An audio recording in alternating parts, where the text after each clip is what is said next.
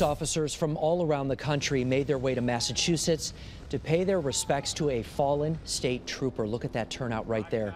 34-year-old trooper Tamar Bucci was killed after a tanker truck hit her cruiser on a highway. Her classmates, a group of all-female troopers, served as her pallbearers today. Now, a group of state troopers from right here in Connecticut also made that trip today. Channel 3 Eyewitness News reporter Audrey Russo has more on their sad but purposeful journey. There's something about a group of troopers in their dress uniforms on a morning like this, buttons gleaming, not a hair out of place, that brings a sense of sadness.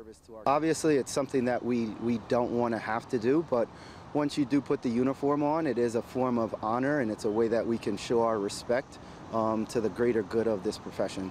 No one could blame them for losing sight of that greater good as Connecticut state troopers prepared to make the drive to Massachusetts for the funeral of one of their own.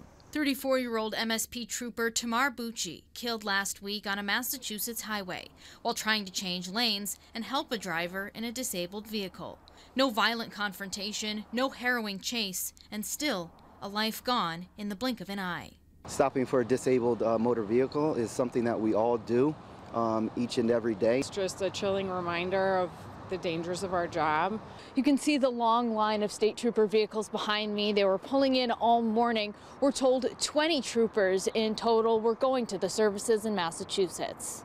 You know, you really get to know who that trooper was. Loading up and making the drive, a tradition of support these troopers will do now and on unfortunate days in the future.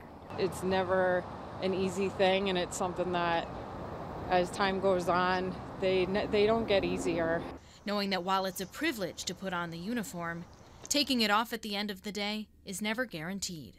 You never forget them. In Tolland, Audrey Russo, Channel 3 Eyewitness News.